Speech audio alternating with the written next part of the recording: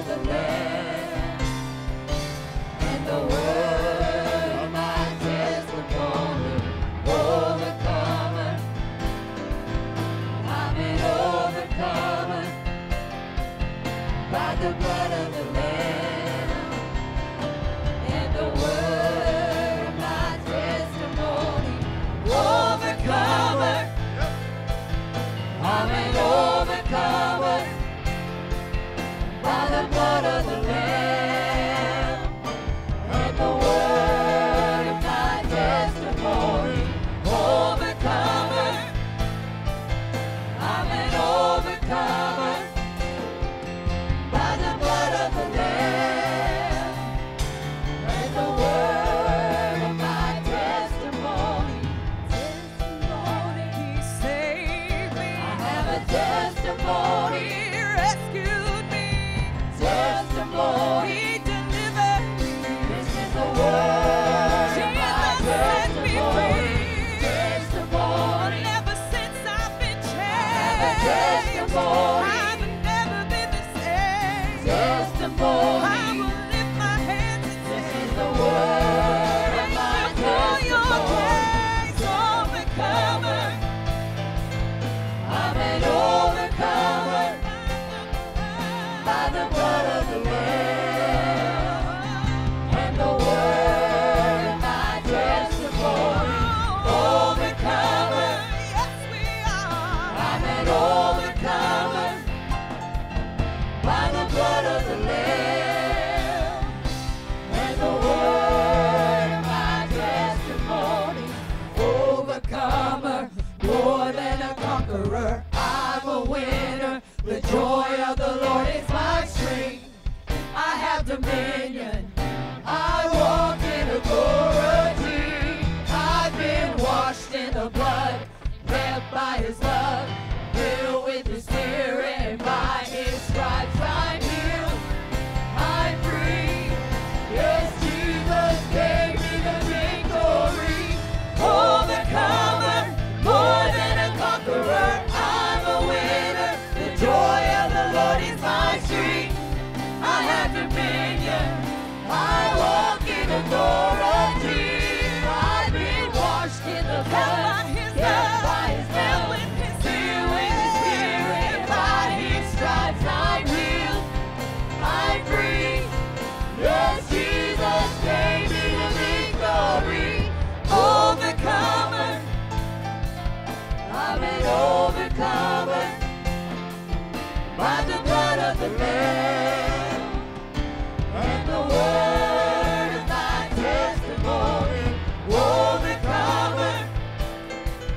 I'm an overcomer by the blood of the Lamb, and the word of my testimony.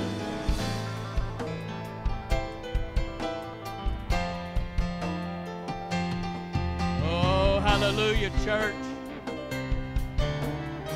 Are we an overcomer this morning? I don't know about you, but I'm more than a conqueror through Christ who strengthens me. When God's on your side, there ain't nothing impossible. Hallelujah, Jesus. Matthew 11:5 says, the blind receive their sight, the lame walk, the lepers are cleansed, the deaf hear, and the dead are raised up, and the poor have the gospel preached to them. And my Bible says that the Lord is the same yesterday, today, and forevermore. So that means if He done it back then, He can do it today. So if you're in need of something today, you need to come up front and allow God to move in your life, because He is a God of impossibilities. There's nothing He cannot do if you will allow it. Hallelujah, Jesus. I believe God's going to do great things today in this place. Hallelujah. Oh, we have some special needs. Brother Curtis, Brother Dupre, Sister Proctor, Brother Mark, Andrew and Emily Lewis, Daisy Morrison, and Haley Faust. And if you look on the back of your bulletin, there's some other needs, and they're just as special.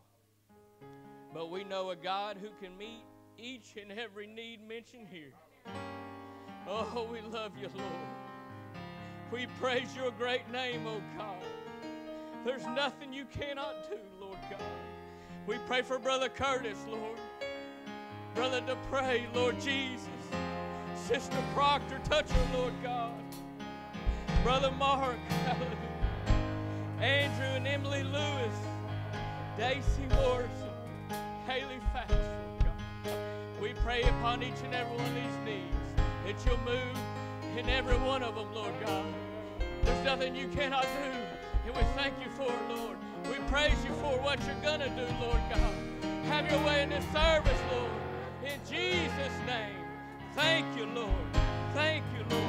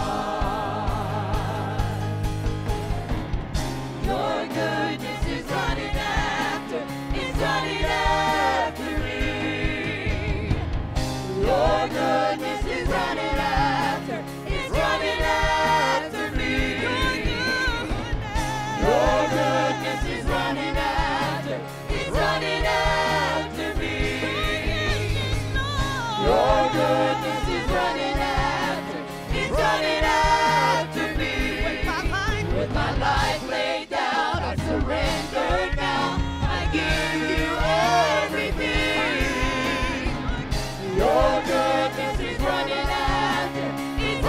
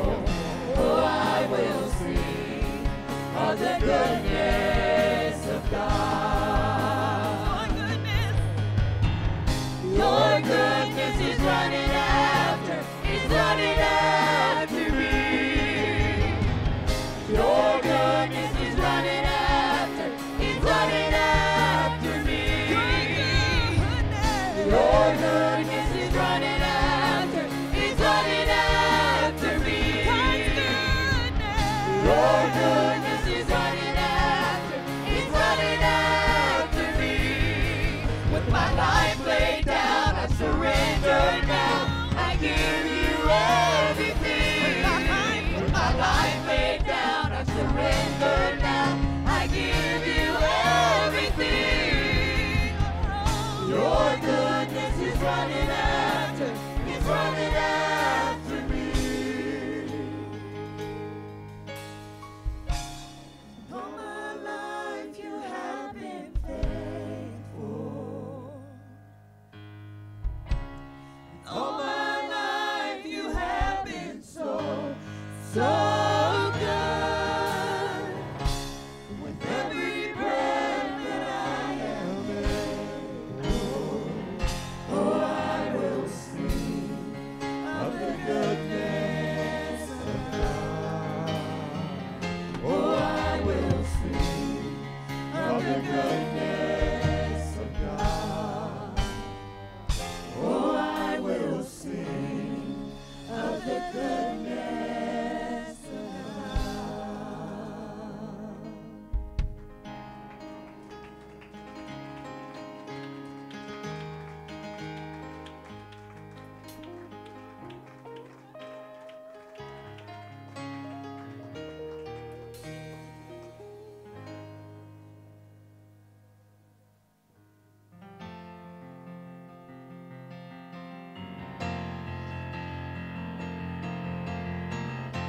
You moved the mountains, told the wind and waves be still. You cast out demons, bid the empty soul be filled. And now there's breakthrough, now there's freedom in your name. You gave us power and the keys to do the same. You hold redemption, made accusers drop their stones, showed us mercy with your mighty miracles. And now there's breakthrough, now there's freedom in your name. You gave us power and the keys to do the same. Now we proclaim in Jesus.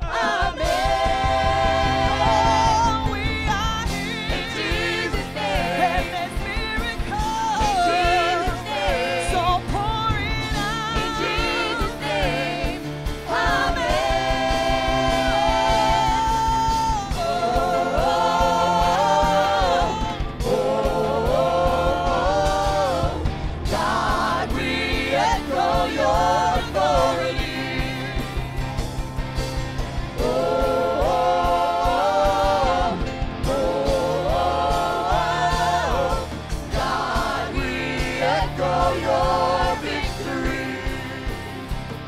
Amen.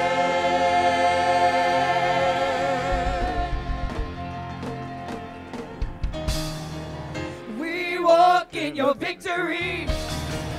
We stand in authority. All for your glory. For your glory, Lord. For your glory, Lord. We walk in your victory. We stand in authority. All for your glory. For your glory, Lord. For your glory, Lord. We walk in your victory. We stand in authority. All for your glory. For your glory, Lord. For your glory, Lord. Amen.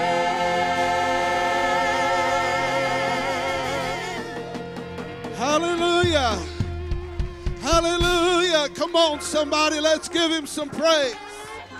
Hallelujah. Hallelujah. Hallelujah. Hallelujah. Praise God. Praise God. Hallelujah. You know, I want go back to that part, Sister Olivia, where it says echo.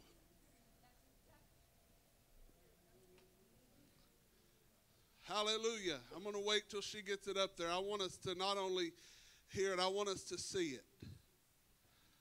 It says, God, we echo your authority.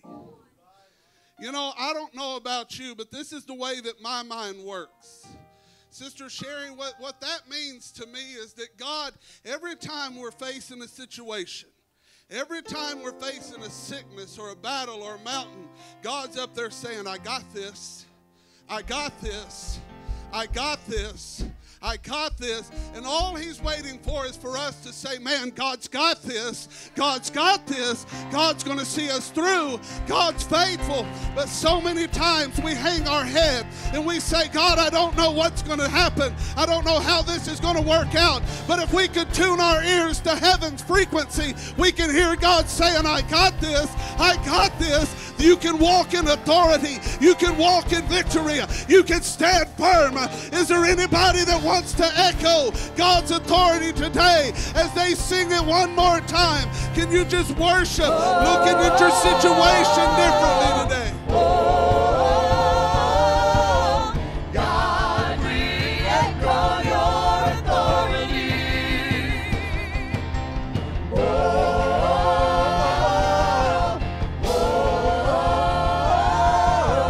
God, we echo your victory.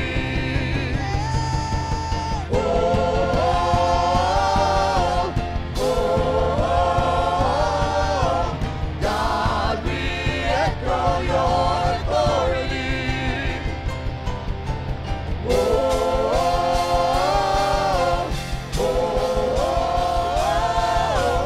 God, we echo your victory. Amen.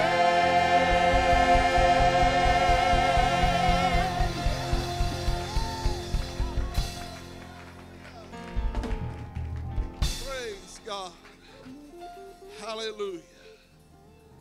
Hallelujah.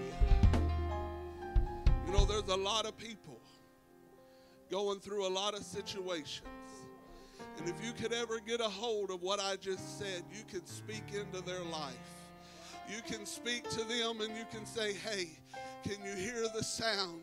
There's a sound from another world today. I don't know who I'm talking to, whether it's here or whether it's online, but somebody needs to hear me today. Jesus is trying to tell you, I've got you. Hallelujah. Hallelujah. Praise God. We're so glad to have Brother Proctor with us today. Hallelujah. If he will begin to make his way to this pulpit. Hallelujah. There's not a Sunday that has gone by, Brother Proctor, that you have not ministered to our hearts and our minds. I know it's just not around my lunch table, but when I leave here for days to come, we're talking about the messages and the words and sometimes just the jokes. Hallelujah. But Brother Proctor, if you'll come this morning, hallelujah, and preached to us. Hallelujah.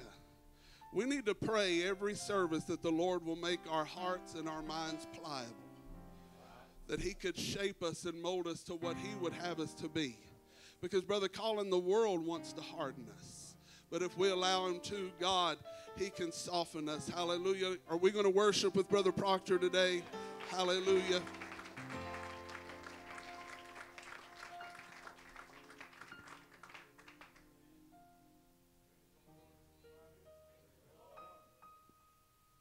Am I on? Beam me up, Scotty. You may be seated. Well, it's good to be back here again today. Beautiful day. I was walking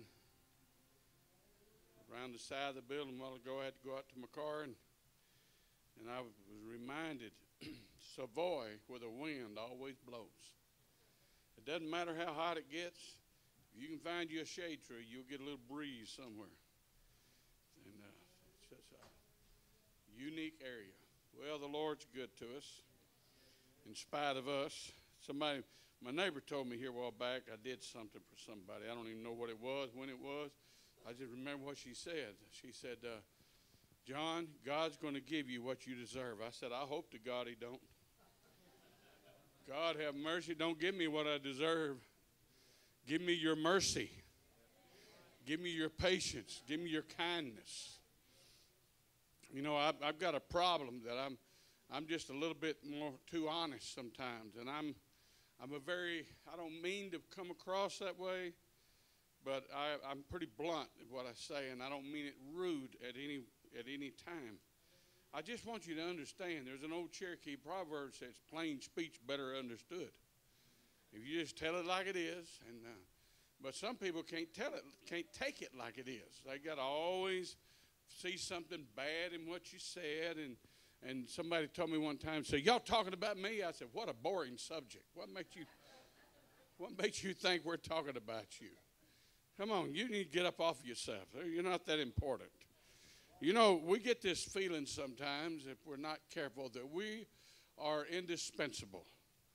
And we have it in churches that sometimes people get to thinking, you know, if I were to leave, they just wouldn't be much of a church there. But the problem is, if we want to know how important we really are, you just ball your fist up and stick it into a gallon of water, pull your fist out, and however long that hole lasts, that's how important we in our flesh really are.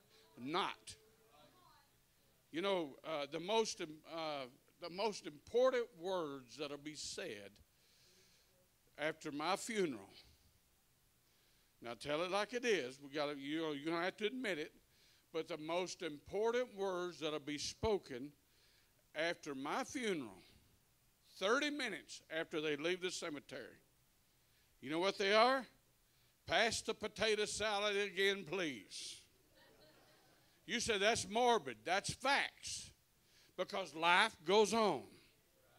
When I'm gone, life goes on for somebody else. I'm 68, and my wife, she turns 71 tomorrow. She's 3 years, of course, older than myself, and I was talking to her this morning about how she is feeling. She's not doing too well, but she has never lost her praise in her heart. She doesn't feel like saying much. She doesn't talk much. She just sits there, but every now and then you hear a whisper of, "Jesus, you're so precious." Come on, whatever goes on in my life and in your life, you cannot afford to lose the praise of God. It's not God's fault that I messed up. It's not God's fault that I sinned. It's not God's fault that I didn't do what I need to do. It's my fault. But what we can do is repent and get up and go again. Just get up and go again. Come on, I'm talking to somebody right now. We get this idea about sin. The first thing we think about, and if we're not careful, is something perverted on an immoral issue. That's not the truth. Sin is just simply missing the mark. You just didn't do what you're supposed to do. But there's two types of sin. There's a sin of omission, the sin of commission. You committed wrong, but then you did not do the right thing. That's just as wrong. You know, when Paul said, be not drunk on wine where there's an excess, be not filled with wine where there's an excess. You know, if it's wrong to be filled with wine, then it's just as wrong not to be filled with the Spirit. Y'all hang on. We'll get somewhere after a while. Don't get nervous. And pastor's not here. Bishop's not here. But I got my backup here. They brought a substitute school teacher in the other day. He's a young black man. And, man, I was intimidated just by looking at him. He only struck me right here, but he's about that broad.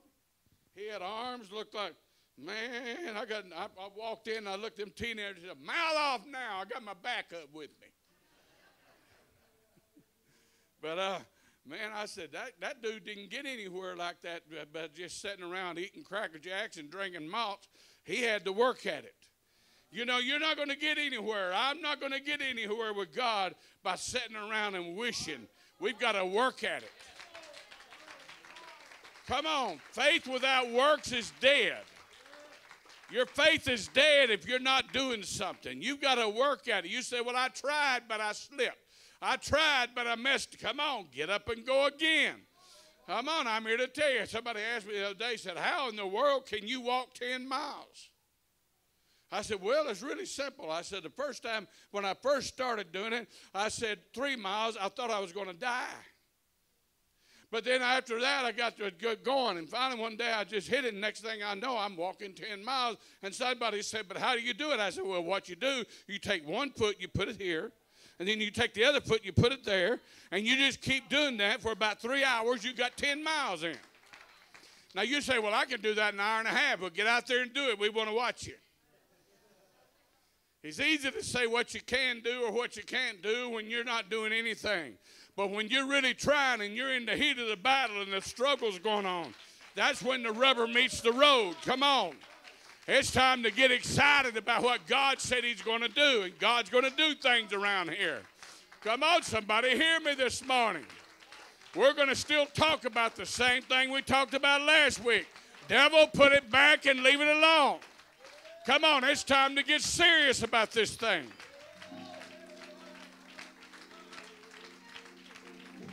Oh, give me a key. Oh, come on, give me a run there. Give me a run, brother.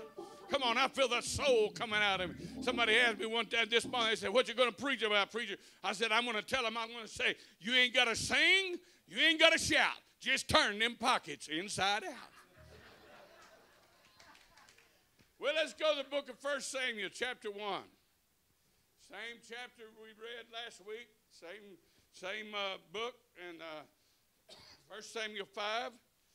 And the Philistines took the ark of God and brought it unto Ebenezer, brought it from Ebenezer unto Ashdod. And when the Philistines took the ark of God, they brought it into the house of Dagon and set it by Dagon. When they of Ashdod arose early on the morrow, behold, Dagon was fallen upon his face before the ark of the Lord. And they took Dagon and set him in his place again. Remember what I said last week? I wouldn't serve a God that couldn't get up on his own 2 feet. If you got a God you got to prop up, he's not a God. You're the God. You got more power than he's got. Come on, we need a God that's more powerful than we are, and we've got one. His name is Jesus. And when they arose early on the morrow morning, behold, Dagon was fallen upon his face to the ground. Come on, he's back down there again. Come on, no God can stand before our God. No way, Jose, it can't be done. And the head of Dagon and both the palms of his hands were cut off upon the threshold. Only the stump of Dagon was left to him. Jesus, help us today in Jesus' name, and you may be seated. It said only both the palms of his hands. We get all excited about laser surgery. Well, Proverbs said there's no new thing under the sun. Laser surgery has been around for a long time. The Word of God reached through that golden box, that box overlaid with gold, and like a laser beam just cut off the hands of Dagon. What was he doing? He was telling him, and he was telling them, there's no God can stand before me. There's no God that can stop me. Come on, somebody needs to get a hold of this today. Nothing can keep you from living for God. Nothing can stop you from touching God if you got to want to, but you got to have a want to. Come on, somebody in here get a want to. He's gone, but he was one of my favorite comedians, old Jerry Clyre. I love Jerry Clyre. He had that old southern Mississippi tone about him. And he said, I looked at my schedule. And I got a good friend, pastors in Sugartown, Louisiana. He reminds me so much of Jerry Clyde when he's talking. He come to church one night. Now, we talking about one of them backwood churches. And he come to church. He had cowboy boots that was turned up on the toe. And I looked at him. He had an old shirt on and old blue jeans on. He looked at the folks. He said, now, folks, we done looked at our schedule. And the schedule tonight is to have a move of God. And a move of God we did have. Come on, I'm here to tell you, God's not concerned about how pretty I am. He's not concerned about how pretty your dress is. He's not concerned about how well your suit fits you. He's not concerned about how fine you look, how sexy you look. He's concerned about how much you really want to get a hold of him. You got to have a want to. Old Jared Clyde was talking about he saw an 1/8-inch yellow jacket made of 1,800-pound Brahma bull jump over an 8-strand barbed wire fence. Why? Because he had a want to. I'm going to tell you something. You get somebody with a want to, hell cannot stop them. Hell cannot stop a church that has a want to. Come on, God, give me a want to. Come on, somebody stand up and say, yeah. God, give me a want to.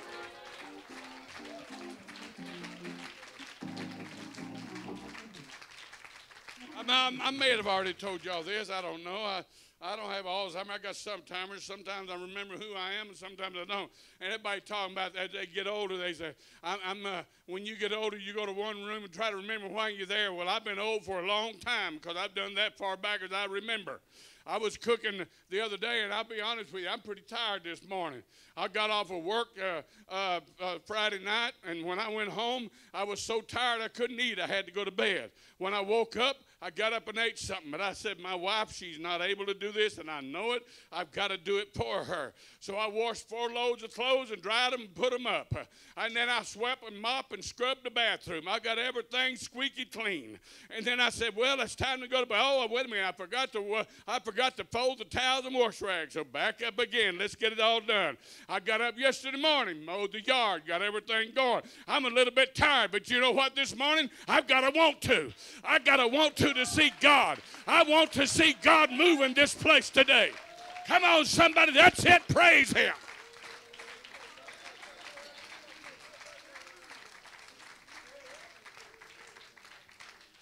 I got tickled at a young man yesterday. He said, man, it's rough, ain't it? I said, what you talking about, son? He said, man, it's just rough. I said, how old are you, young man? He said, 47. I said, son, I'm 68 years old, and I can still do 10 miles a day if I want to. Now, what's wrong with you? He said, you're not no 68. Oh, I love to hear people say that. You don't look 68. Man, my wife said, I have never seen anybody as vain as you are. She walked into, and the rest of you men, if you'll just tell the truth, you're the same way.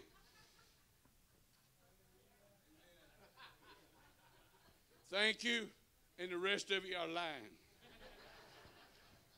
Let me show you why men tickle me. They talk about women getting on those show places, on those show mirrors when they tried. But I've seen men walk by, and when they go get by, they look around and. Well, when you let it down, it's still swagging, buddy. Come on. Boy, men don't even like me no more. I get so tickled at men at churches.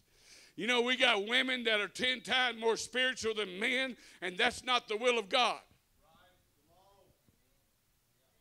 I thought you women would be running the aisles by now. Come on, the will of God teaches that a man is supposed to be the leader. then why in the name of God have we got women being used in the gifts of the Spirit and being just sitting there?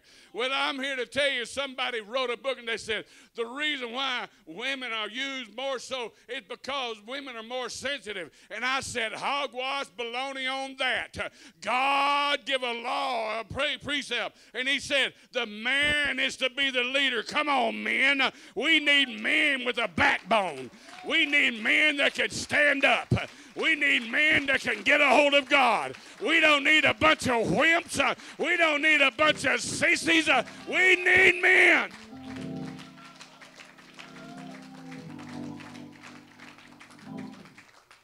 We need men like the prophet Elijah. Had the heartbeat of a volcano and the voice of a thunderstorm. When he spoke, heaven shut up, and it did not give forth its rain. But he spoke, heaven opened up, and it brought forth its rain. Come on, man. Come on, men. Let me tell you something. There's a place where God wants to put a man and put a woman, that whenever the devil comes in against you like a flood, the Lord, like a standard, will raise a standard against him. Come on, somebody hear me this morning. God knows where you're at.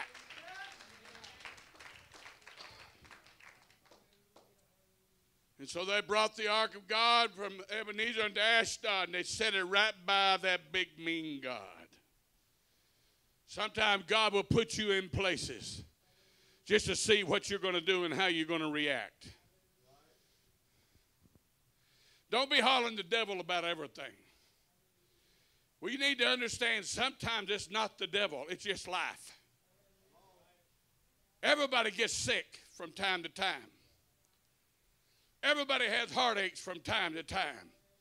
Everybody has sad days from time to time. Everybody gets depressed from time to time. And you're walking around saying, not me, that's because you're dead from the neck up. Because everybody has a bad day from time to time.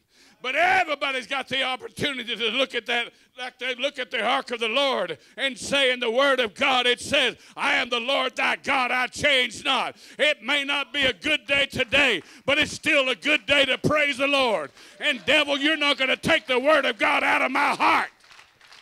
You can't have it, devil. God put it there and you can't take it out.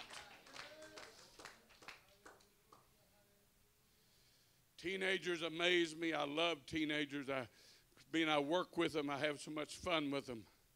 But parents that are raising teenagers, I went through the same thing, and you're scared to death about certain things. Well, you need to realize one thing, Mama. That child belongs to God. It doesn't belong to you, and he knows how to take care of it. He knows how to maneuver. You know, you're saying, I'm watching a parent one time getting on to a child, a little bitty kid. And boy, you need to grow up. You need to, I said, why don't, and I looked at mine and I said, why don't you act 21 when they're not but 5? That's a problem there. When you dress up a little girl and make her look like she's 25 and she's not but 6, there's a problem. You want to tell you what the problem is, Mama? You're living out your fantasies in that little girl, and you're going to destroy that little girl. What you need to do is let her be a little girl. I'm tired of seeing girls that are trying to dress like they're 35 when they're just 15. Something wrong with this picture. I don't like what you said. Big deal. Neither does the devil. He doesn't like a lot of things I say. And I'm here to tell you that God knows how to take care of us. God knows how to provide for us. And God knows how to maneuver in our life. I'm sure I said this the other day. I don't remember if I did or not, but when I had a car wreck several years ago, they had to cut me out of it. I've had both knees replaced, got metal in my neck, and I've had all kind of situations. I had infections, nearly died, I know I mentioned it once, but I feel like I need to tell it again. Hey, I listen to your same songs. Listen to my same stories. And so anyway, I'm out there mowing that yard, and I'm just barely crippling. But you know what I was saying the whole time? It won't always be this way. It won't always be this way. Come on. The first year, it was horrible. The second year, a little bit better. But the third year, when I hit it, you know what I did? I cranked that mower. I said, it's showtime. I got up and I hit it as hard as I could. And I mowed that front yard in 17 minutes. I never mowed it that quick.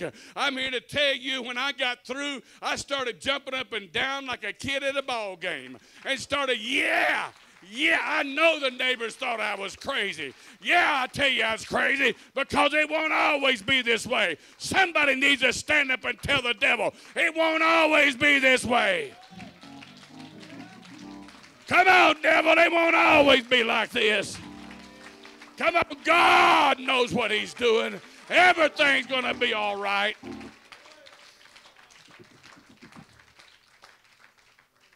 See, you have the authority and the power to call things that be not as though they were. Now, let's clarify this. I don't mean you walk around and say, I was with a preacher and his wife one time. She said, I'm believing God to give me that house. I laughed on the inside, because they're going on cruises twice a year. I've never been on one, but I don't think you can go on a cruise for $20. I think it's $2,500 and up. And that's a cheap seats. And then they go to the mountains, and they go on vacation.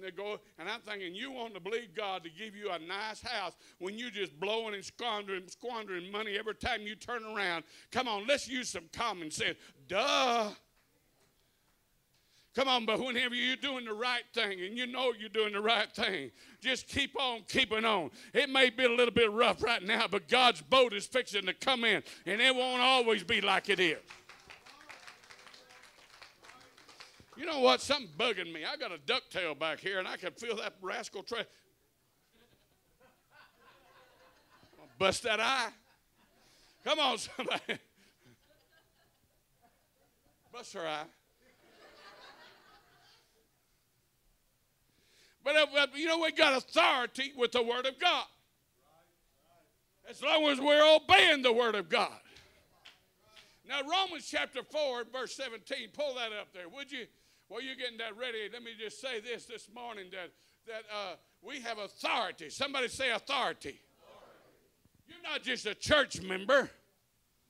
You're part of the body of Jesus Christ. As it is written, I have made thee a father of many nations before him in whom he believed, even God which quickeneth the dead, and calleth those things which be not as though they were. Now we're supposed to think like God. God called things that be not as though they were. It's not there, but it's there. I read a book one time a preacher wrote, and he was praying. He was in South Korea, and I think it was Dr. Cho, and he said he asked the Lord to give him a bicycle and a desk, and he prayed, and nothing happened. Finally went back to the Lord. He said, you told me that. You didn't tell me what kind you wanted. You don't want just anything. He said, I want a Swin-made American bicycle. I want a swivel back chair and mahogany desk. And he kept praying. Nothing happened. And then finally the Lord spoke to him again, and he said, you haven't proclaimed it. He said, I went to the pulpit that night. I said, I want to thank God for an American-made Swin bicycle, for a mahogany desk, and a swivel-back chair. And everybody got excited and said, show us. The office is empty. And the Lord said, open the door and show them. He said, I opened the door, and they laughed, and they said, there's nothing here. He said, and the Lord quickened me, and I looked at that man. I said, did anybody see you when you was in your mother's womb, but yet you was here? Did anybody see you before you hit the altars, but yet you was here? In the mind of God, you was here. I'm telling you, in the mind of God, I see an American-made Swin bicycle. I see a mahogany desk. I see a swivel-back chair. And in just a few weeks, he had what delivered to him? An American American-made twin bicycle, a mahogany desk, and a swivel-back chair. You've got authority to call things that be not as though they were. I was preaching in Arkansas, Gravel Ridge, Arkansas. I mentioned Brother Charles. He's been deceased for several years now, but I was preaching for him. I was there 9.5 weeks, and we had some great things that happened, had great revival. But I heard a man's name over and over, Vassy, not Massey, but Vassy. He retired from the Air Force. He was a black man. He was a great big guy. And I'd never met him, never seen him. But I heard Vassy. Pray for Vassy. Pray for Vassy. Well, I'm in the hotel room that day, and I was laying on my back. I was talking to the Lord, and I just stopped. And I did something. Some of y'all are going to think I'm nuts. But have you even tried it yet? I just started talking. I said, Vassy. Vassy. Vassy, I know you hear me.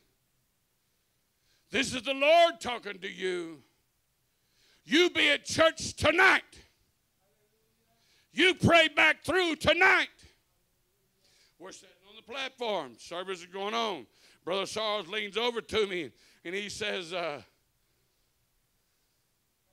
God, this is a miracle. I said, what is it? He said, you know who that is? I said, never seen him. He said, that's Vassy. I said, oh, him. I talked to him this afternoon. He said, you talked to him this afternoon, but you never met him? Proctor, you're crazy. I said, he's here, isn't he? I told him to come to. I know some of y'all are having a problem with this.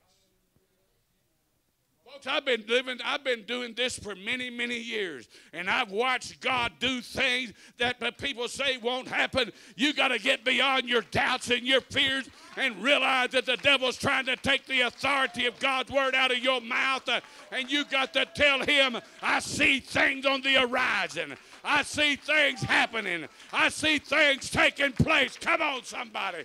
It's time to get a hold of God. Well, I tried it, Brother Proctor. Didn't work for me. Didn't work for me the first time either. But I just kept on, by reason of use, just kept on exercising. You know, you got to exercise faith. You got to exercise your prayer bone. You got to exercise your thought structure. You can't sit around and be naked. Come on, the Word of God is the Word of God. As a man thinketh in his heart, so he is. You don't need somebody to come in here and patty cake you and tell you, man, bless your heart, you've had a rough time. Anybody ever been in the military? What branch was you in, brother? Who? Air Force. I tell you what, those Blue Angels did their part in World War II. They flew and they did all kind of bombing raids. But man, I get so tickled when I get around, and I mentioned already, old Chessie Puller. Anybody ever heard of Chessie Puller? He was so mean, he was too mean for the Marine Corps. He was the only Marine to ever receive 5 Navy crosses in history. They was in a major battle. They were surrounded by the North Koreans and the Chinese. And one of his lieutenants walked up to him and they said, Colonel, we're going to have to surrender. And he said a few choice words that I'm not allowed to say in the pulpit or out of the pulpit. But he looked at them and he said, did you want to live forever? Shoot any direction. You'll hit something. Come on, just start firing the word of faith anywhere you go. You'll hit doubt over here. You'll hit unbelief over there. You'll hit fear over there. And they fought their way out. Come on, somebody. You can fight your way out.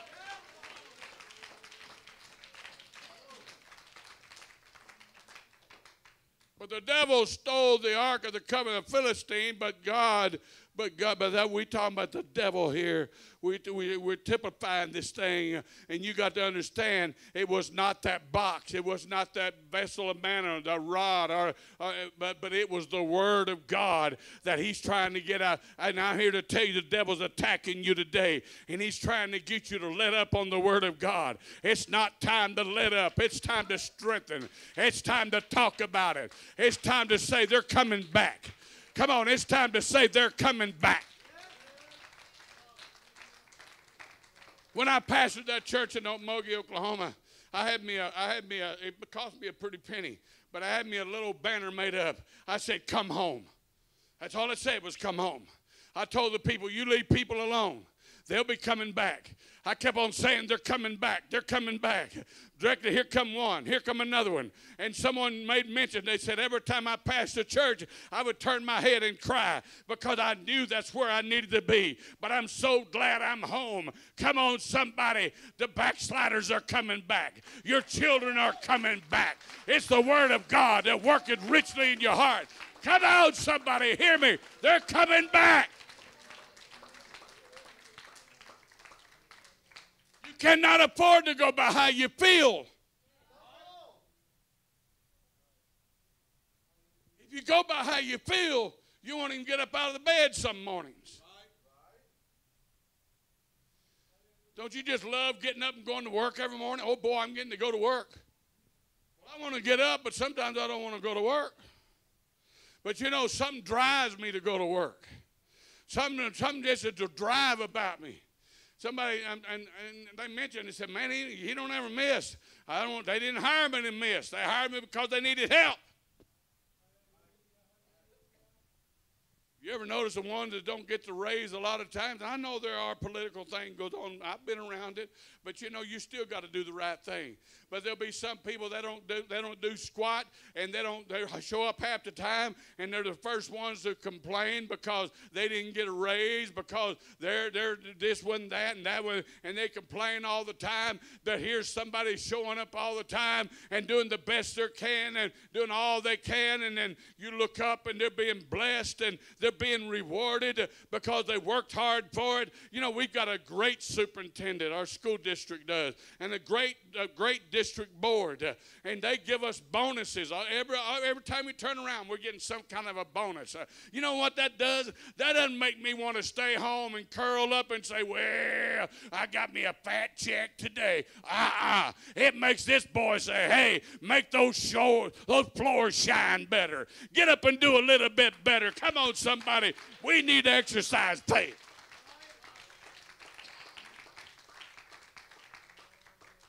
You know what burns me up when I'm talking to somebody and I help the guy get on, and I got him good. I like him. He still likes me, but he's not there no more. He ended up getting fired. I told him he was going to get fired. He'd rush in there and do about 2 hours work, and let me just tell you what he'd do. He'd come in, punch in at 10 o'clock, and then leave, be gone for 2 hours, come back, do a little bit of work, go get his hair cut, go do this, go do that, then come back and sit in the car and go to sleep. And his little working partner, she's not there either. They supposed to come in at 11 o'clock. She punch in at 11 o'clock and then start eating her lunch. She's supposed to went to work, huh? Do you know that's stealing? You're stealing from the company. What's awful weak? I said, you're stealing from the company. And then he said, they don't pay me enough to do all this. I said, you knew what you was going to get paid when you come here. And you know what was expected when you come here. You got the attitude of a little boy. You're supposed to be a grown man. Grow up a little bit, buddy. He said, you make me mad. I said, I'm fixing to really make you mad. I stuck my neck out for you. And you've been a failure because you're lazy. L-A-Z-Y. You know, lazy people don't pray. Lazy people don't talk faith. Lazy people talk doubt all the time. Lazy people whine and complain all the time. But you get a man and woman's got faith, they just believe anything. I've seen people that have faith and they just get up and just shake themselves, and it doesn't matter what's going on. They're talking about what God's going to do.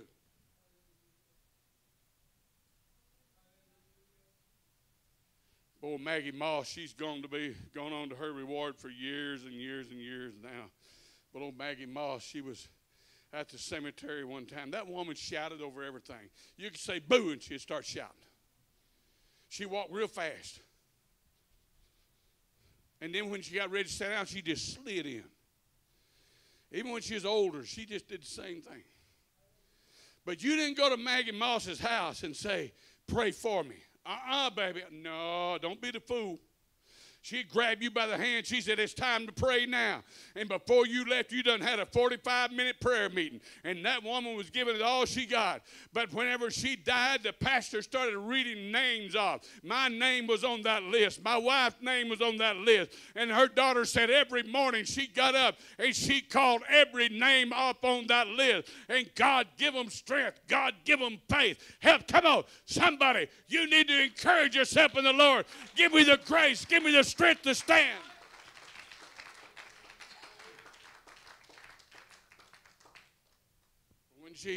When Ella Mae, who's her daughter's name, she's 88 now. Some of my closest friends. Alton's 89, I think, 88, 89. They're a year difference. And she was standing at the graveside of her husband cleaning around, and she said, I don't want to be buried here. They don't take care of this place. Ella Mae said, Mama, you may not have to be buried. Maybe the Lord will come. And she got to talking about the coming of the Lord and danced all around the grave. But let me tell you something unique about Maggie. See, Maggie Moss was a woman that was acquainted with sorrow and grief.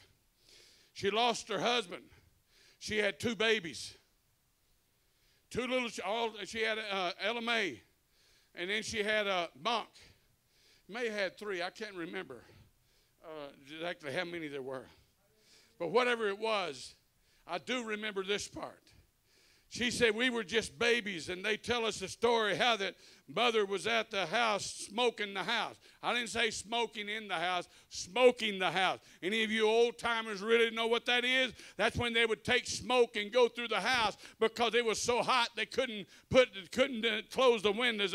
And they didn't have screens in those days. And they would put smoke in that house and run the mosquitoes out. It was really tough time. And they would pour water on those old mattresses and just so they could get cool and sleep on the porch. It was so hot.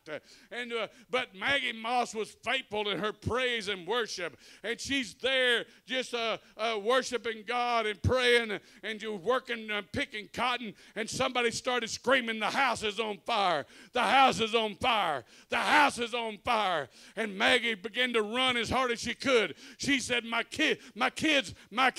Then she looked over to her left, and there was her 2 kids underneath the shade tree playing. And then she began to shout and dance. I said, Maggie, it's okay. You got that right, honey? My kids wasn't in it. My kids wasn't in it. I can replace the house. I can replace the car, but I cannot replace the kid. Come on, somebody. It's time to get serious about this. Oh, come on, let's love him.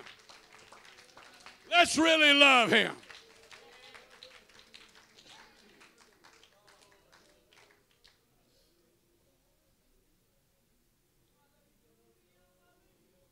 Hallelujah to God.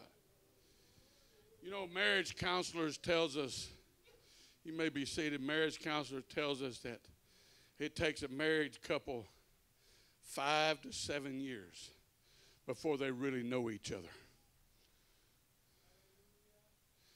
My wife and I will be married 50 years the 29th of April of this month.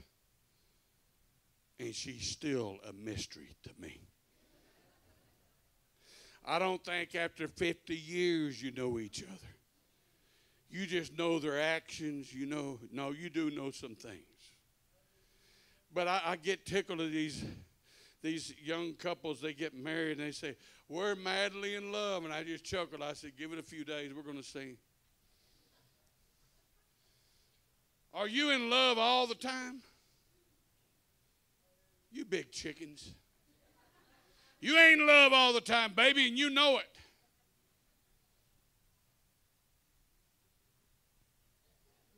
I just want to come out there and bust eyes what I want. You know you ain't. I've heard people come up and say, one woman told me, she said, I'm going to get a divorce. I said, why? I'm not happy. I said, what's that got to do with anything? Are you supposed to be happy every day of your life to be married? That's Hollywood. They're getting paid to act like a fool, and you're living like one when you do that. Come on. I'm here to tell you, you're not in love every day. There's days you have disagreements. There's days you just wonder, oh, she looked at you and you don't. She loves you so much she could eat you alive, and 30 minutes later she wishes to God she had have.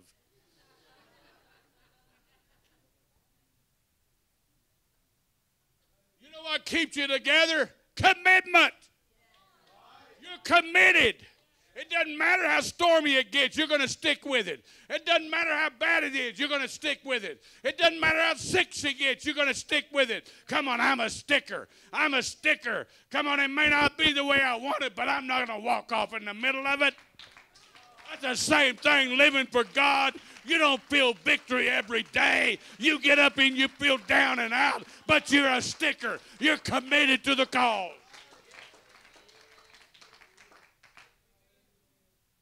Put it back, devil, and leave it alone.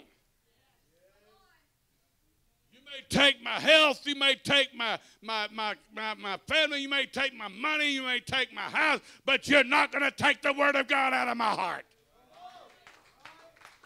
Lo, I'm with you always, even to the end of the world.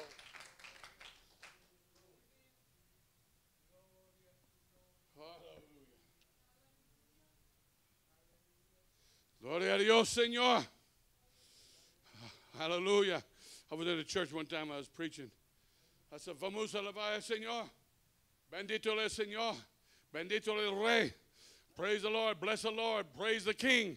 Man, they got with it. They started getting, those Mexicans, they come out of the pews. They got on the drums. And the pastor said, man, you lit that Mexican group up. I said, because I was speaking their language. Let me tell you the language God speaks. Faith. Faith. Faith. If you want God to move, you got to talk faith. You can't talk faith today and doubt tomorrow and get anywhere. I don't know how God does what he does. That's not, he didn't tell me to do, figure that out. He just said, follow me. Right. Abraham would follow the Lord and look for a city whose builder and maker was God and never got there. But he told him, he said, your descendants I'm going to bless. And he said, it'll be like the stars of the heaven and the sands of the sea. You know what he's saying? You're going to have a heavenly family and you're going to have an earthly family. He said, I'm going to bless them, and everybody that blesses you, I will bless, and those that curse you, I will curse. Come on. You cannot get by with cursing God's church and cursing God's people. If you see a brother and sister doing something they shouldn't do, you don't have a right to put down on them. You don't have a right to talk down to them. Come on. You just need to get on your prayer bones and say, God, give them grace to stand. Because the enemy's trying to take the word of God out of their heart.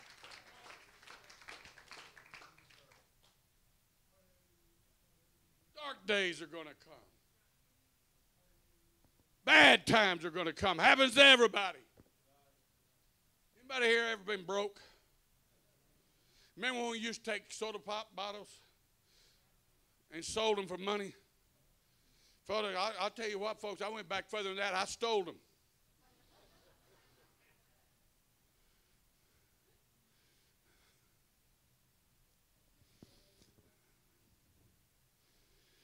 My mother got mad at one of my uncles one time.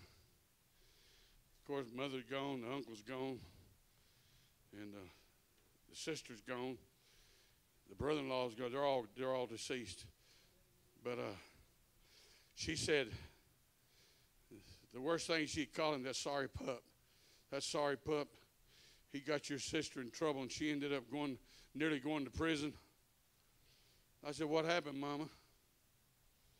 She said, well, you never did know anything about it, but he broke into the jukebox and broke into the cash drawer and got all the money out and filed it on the insurance.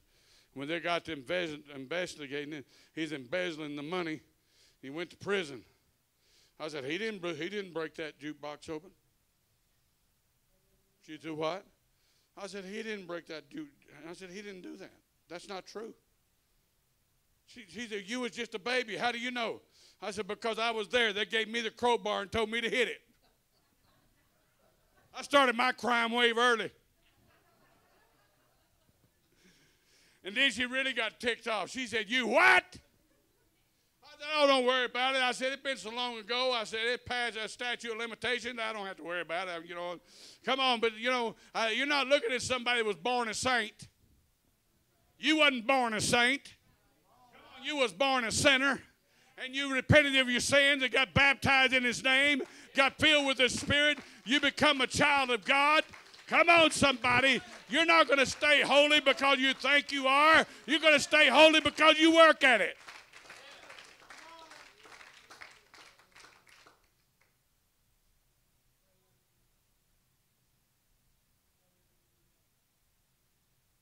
People amazed. I even amaze myself. I even look myself in the mirror now and then. I said, John boy, you amaze yourself. How can you be so stupid? Do you really think that was going to happen that way? Come on, boy. Think. Somebody say think. Had a car burn up one time. Had a man come up to me and told me, hey, man, I can save you some money. I can rebuild that motor for $350. You can't even buy the parts for $350. Can you, Brother Mark? No, you can't buy. Every part goes into a burn-up motor for $350. You know what I really needed? I need to find one of them boots that kick and put $200 worth of pennies in it and bend over and say, go to it, son. Kick some sense in this boy.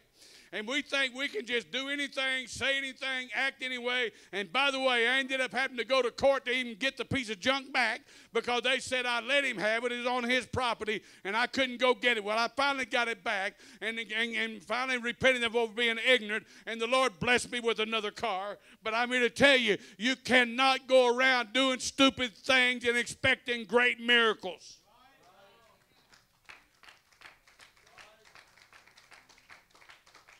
The devil is a deceiver. He will cheat you out of everything if you'll listen. If you will listen long enough, he'll have you believing you can't do, you can't make it, you're not going to make it. You might as well give it up, throw in the towel. Why? Why does he do that? Because he never attacks anything he doesn't already have, that he doesn't have. Anything he attacks is because he knows you got power inside of you. And he's trying to get the word of God out of you. You say, I'm never tempted. I think I'd get worried about that. Come on, I wouldn't be excited if you say I don't have any trouble. The devil's not going to attack you when you're already down. He is going to attack you when you're up and ready and you're stronger than you think you are. But you got to speak the word of God in faith. Well, let's stand and praise the Lord. Come on, let's praise the Lord. Thank you, Jesus.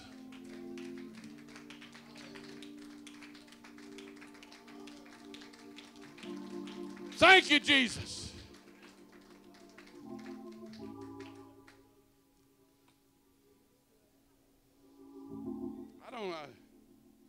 How does God do what he does? I don't know.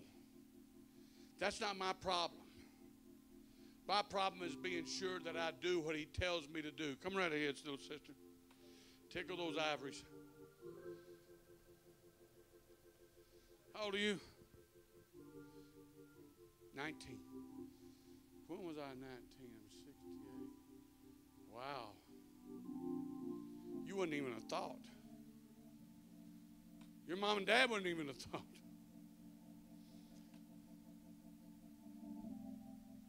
But you know, people don't change.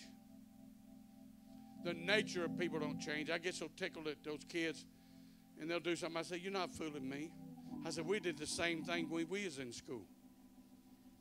What makes y'all think y'all special and y'all come up with something different? I said, you don't have nothing different. You're just going at it differently. But my heart goes out to you young people because you're dealing with things today we didn't have to deal with. We didn't have social media. I have a lot of friends on Facebook, and I got to looking at this one person. I wasn't looking, but I got to notice, I said, you know what? I know Filipino people are little, but boy, this one's really little. And then I began to notice it. Finally, I just sent him a message. I said, how old are you? And she says, I'm 12 years old. I said, you're too young to be on Facebook. And I deleted her and blocked her. I don't need to be on Facebook with little kids. Come on, somebody at least grunt. Mom and Dad, you don't need to let your 12-year-old be on Facebook. They don't need to be on social media. They battle enough as it is. We got to monitor. You got nonsense. Come on, use your head, use your brain. That thing's not a hat rack. It holds a brain. And I told my daughter, I said, I know you don't understand. I know you don't comprehend. I know you're thinking like a child. You let me be the adult. But when you let those kids get involved in adult things, expect heartaches. We got a little girl there at school. Izzy's her name. I don't really know her name. That's why I call her Izzy. She is the sweetest little kid. I mean, very polite. And so last year she asked me, she said, she's so quiet, she whispers. I said, honey, you got to speak up. I can't even hear you. She said, what is your name? I said, my name is Ani Wamon Agintasi. She said, huh? I said, well, that's my name in our language, Cherokee language. I said, but my name in English is John Wayman Proctor. Why do you ask? She said, I see you every day and never knew who you was. Here's why it pays to be careful how you treat them. She goes home and she tells her mother, she said, Mom, there's a janitor there and that is the sweetest man I've ever met. He always asks me, how's your day going?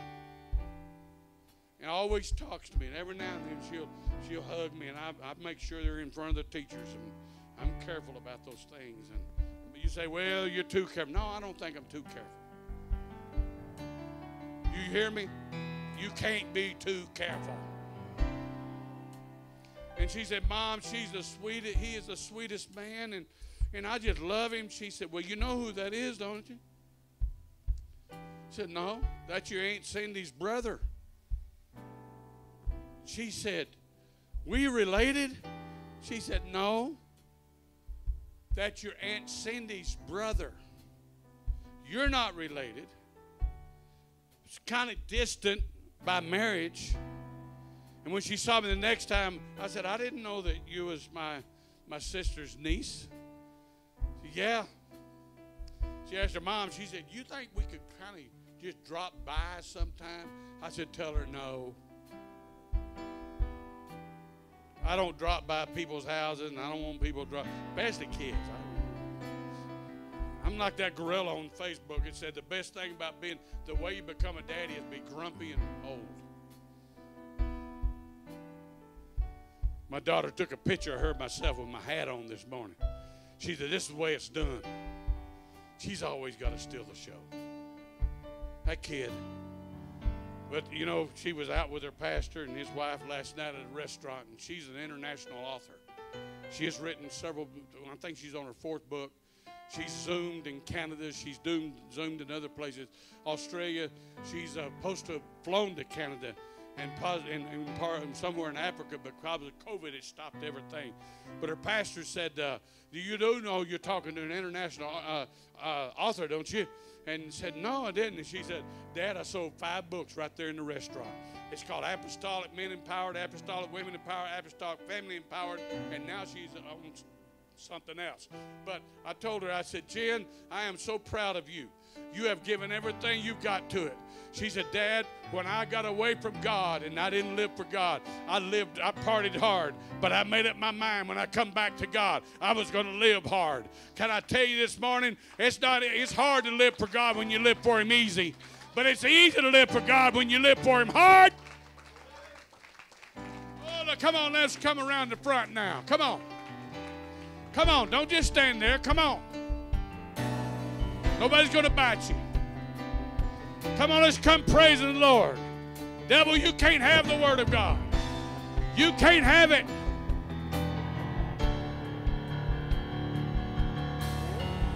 Move the immovable, break the unbreakable. God, we believe. God, we believe for it. From the impossible, we'll see a miracle. God, we believe. God, we believe for it. Move the immovable, break the unbreakable. God, we believe. God, we believe for it. From the impossible, we'll see a miracle. God, we believe. God, we believe for it.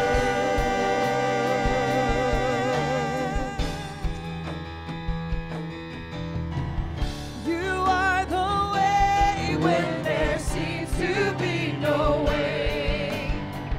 We trust in you, God, you have the final say. You are the way when there seems to be no way. We trust in you, God, you have the final say.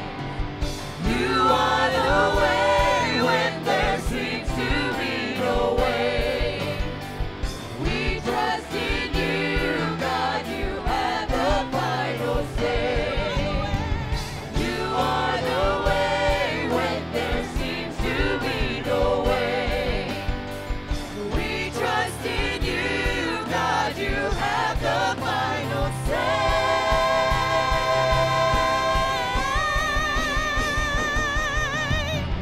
Move the immovable, break the unbreakable. God, we believe. God, we believe for it. From the impossible, we'll see a miracle. God, we believe. God, we believe for it. Move the immovable, break the unbreakable. God, we believe. God, we believe for it. From the impossible, we'll see a miracle. God, we believe. God, we believe for it. Hallelujah. They're going to sing that song again in a moment. But I feel in my spirit when we hear messages like that, it's easy, Sister Sherry, to get real excited. It's really, it's easy to get caught up, Brother Keith, in the wow factor of, man, that's awesome. But then when we're at the altar and we look at ourselves and say, but you know, that would never happen for me. You say, well, how do you know that? Well, because I'm human and I'm that person. And I know we're all different, but we're really alike in a lot of ways. And so, Sister Lita, we stand at the altar and we process everything that we heard. And we think, man, that's really awesome, but that could never happen for me, Brother Keith. I could never speak in my hotel room and somebody hear me across town. I could never proclaim to have a bike and a desk and it show up because why? But why couldn't it happen to you? Why couldn't it happen to you? Why couldn't you be praying in your prayer closet at home and all of a sudden God be speaking to somebody in another town or another country or another place? Why couldn't you need something and say, God, I'm going to proclaim this and I'm going to give you praise and I'm going to give you glory and just trust and believe that it's going to appear? Why can't you have your healing? Because the adversary says that God can heal them and God can heal that one, but why not you? Because see, that is where doubt begins to creep in, because we think it's possible for everybody else. But Sister Shavria, what if we made up in our mind that, you know what, that was a great story, but that can be my story. That can be my testimony of my healing, of my saved child, of my saved family member. That can be my financial need met. That can be exactly what I have need of. They're going to sing that song again. And I want to challenge all of us today to really believe for it. To really say, you know what? I want my moment. I want my testimony. Because why? You serve a God that loves you, Brother Colin, and He loves me. And He loves Brother Robert, and He loves Odessa, and He loves Sister Amber. We serve a God that says, hey, it can be you today. So as they sing that song, all across this place, can we lift our hands and whatever you have need of, or whatever your brother or your sister has need of, can you believe it today? Can you believe that God will do it today? God, we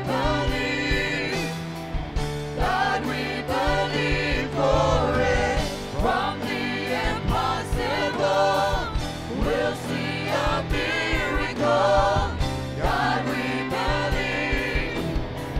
God, we believe for it.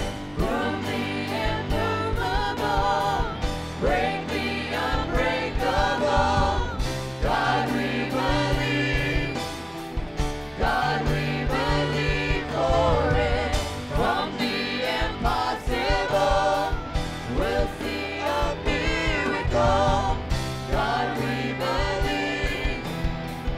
God, we believe for it. You said it, I believe it. You said it, it is done. You said it, I believe it.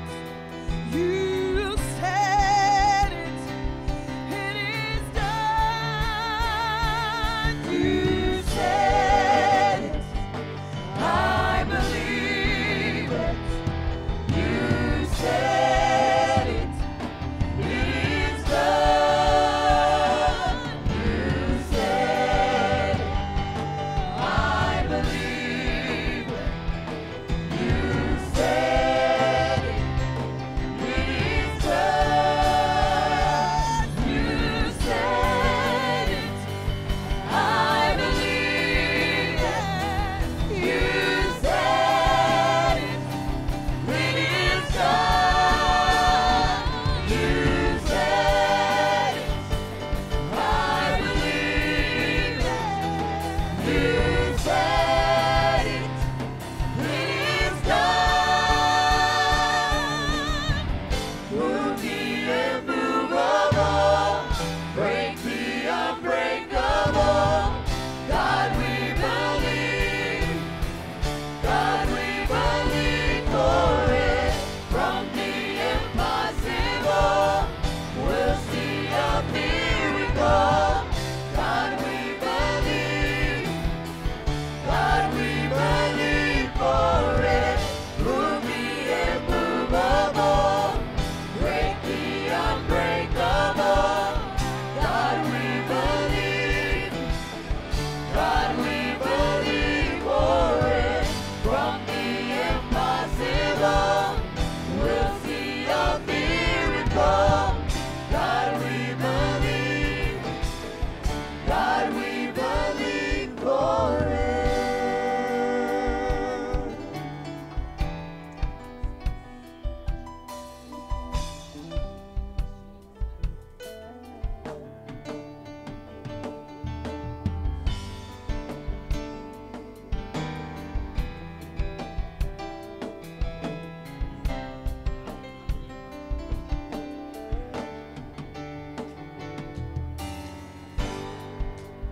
Hallelujah.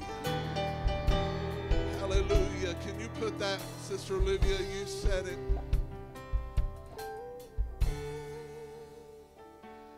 Sister Lita, if you'll lead us, I want everybody, whether you think you can sing or you can't, or I feel in my spirit that we need to sing this as an anthem. And everybody, as Sister Lita leads us, can we just lift our voice and just sing this through a couple of times? Get a hold of something today. Get a hold of a new faith today. Hallelujah. Can we just do that just a couple of times? You said it, I believe it. You said it, it is done. You said it, I believe it. You said it, it is done. You said it, I believe it. You said it, it is done. You said it, I believe it. Hallelujah. You Hallelujah. One more time. it is done. You said it, I believe it. You said it, it is done. You said it, I believe it. You said it, it is done. Move the immovable, break the unbreakable. God, we believe. God, we believe for it. From the impossible, we'll see a miracle. God, we believe. God, we believe for it. Hallelujah. Hallelujah. We need to do that every day. Let that part of that song get into your head. And every day, in every moment, in every situation, you said it. I believe it. Hallelujah. It is done. Hallelujah. Do you believe that today? Will you give the Lord a hand clap of praise? Hallelujah. Praise God. Praise God. If you will make your way back to your seat. Hallelujah. Brother Michael Watley, if you'll come.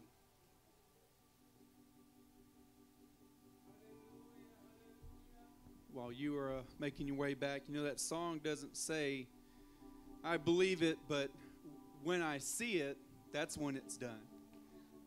You know, sometimes it's done before we even see it. So just hold on to that. Whatever you've been praying for, I've seen familiar faces come up here time after time. And ushers, you can go ahead and come forward. But don't get weary in your praying. Don't get weary in praying for that family member that has not come in or come back yet, or even come through the doors for the first time. Don't get weary in your praying. Let's pray for this offering this morning, and let's remember the special offering for Brother Proctor. I've enjoyed his messages, his sermons so much. He's so funny. Just listening to him, he's so funny, but he knows what we need, church. Don't think for 1 minute that he's coming here just blindly. I believe that he's been talking to the Lord for the sermons that he's been bringing to us. But if you have a special offering that you want to give to him, make a note on an envelope. That way it gets to him. So let's go before the Lord for this offering. Lord, I love you. I thank you, God, for what you're going to do with this offering. I pray, Lord, that you would use it, that you would multiply it, Lord, for your kingdom. Touch Brother Proctor, Lord, and bless him and his wife, Lord. In Jesus' name we pray. Amen.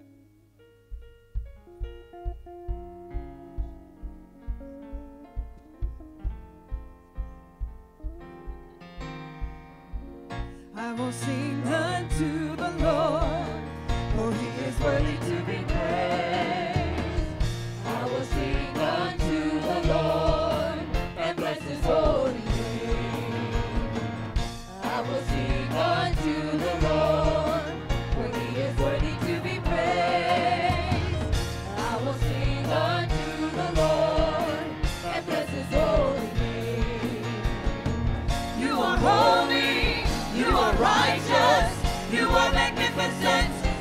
victorious, you are mighty, you are omnipotent.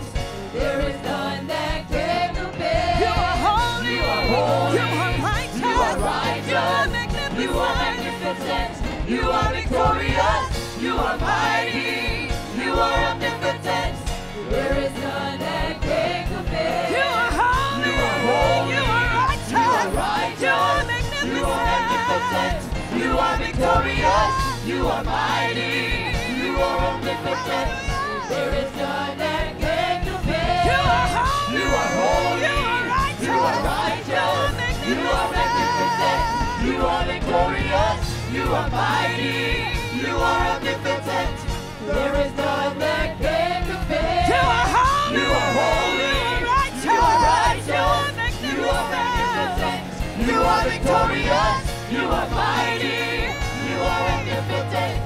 There is none that can compare. I've come to bless your name. Bless his name, bless his name.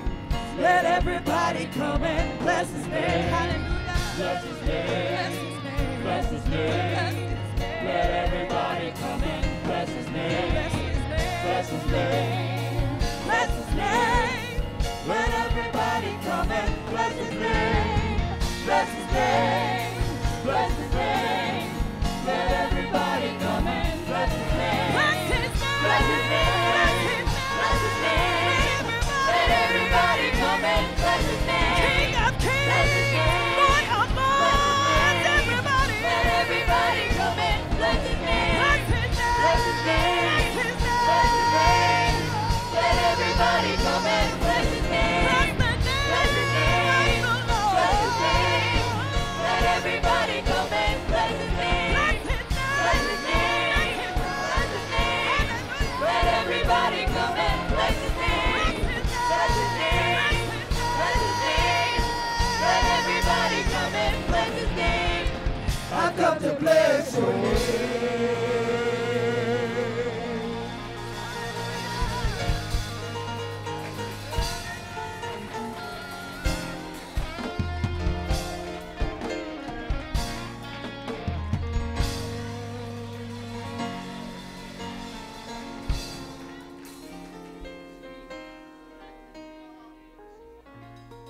Praise the Lord, everybody.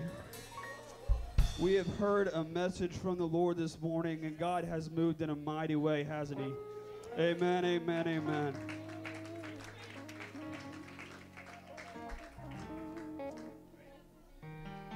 Well, on behalf of the youth department, I've been asked to do the Change War promotion this Sunday, and as a youth member, once again, thank you all very, very much for what you all have already given. I mean, it's awesome, absolutely awesome. So, who's ready to see who's ahead? All right, let's go. So, one group has given a total of $313.96, and another group has given a total of $296.01. And men, we are behind, unfortunately. Ladies, but that puts us in total of $609.97. Amen. And we're going to invite you all to come ahead and put some more into our little containers here. At this time, a couple of the promotion things that Brother Brennan made mention last week. If we hit a goal of $1,500, the winning side puts pies in the face of the losing team's members, whether that is the men or the ladies. And if we hit a goal of $2,500, Brother Brennan will get dunked in a dunk tank, and I really want that to happen. So, amen. The Lord bless you for your giving, and Brother Michael.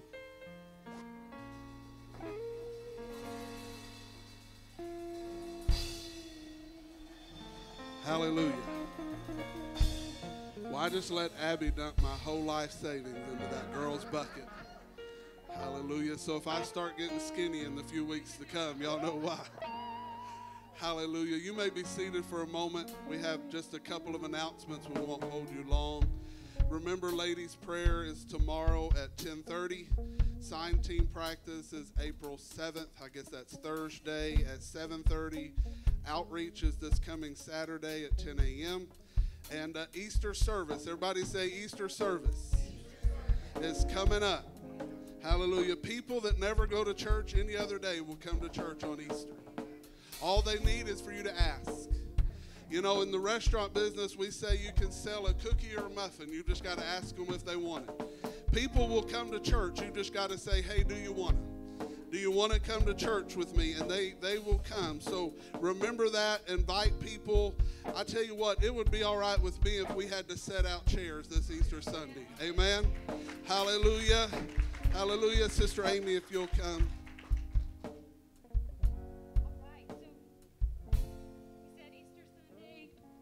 Easter Sunday's coming up. That's 2 Sundays. So if you have a child 0 to 11, we will be having an Easter egg hunt after Sunday school. So if you will bring me their dozen Easter eggs, you can bring them up to that Sunday morning. But if you would bring them before Easter Sunday, I would really, really appreciate that.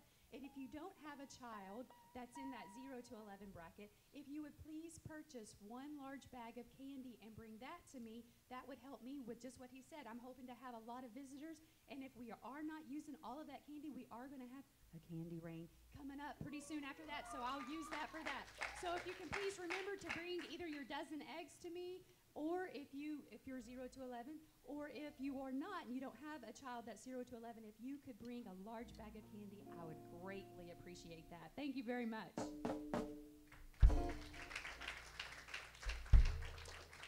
Praise God. If we could all stand. Hallelujah. What a great time we've had in the house of the Lord today. Amen.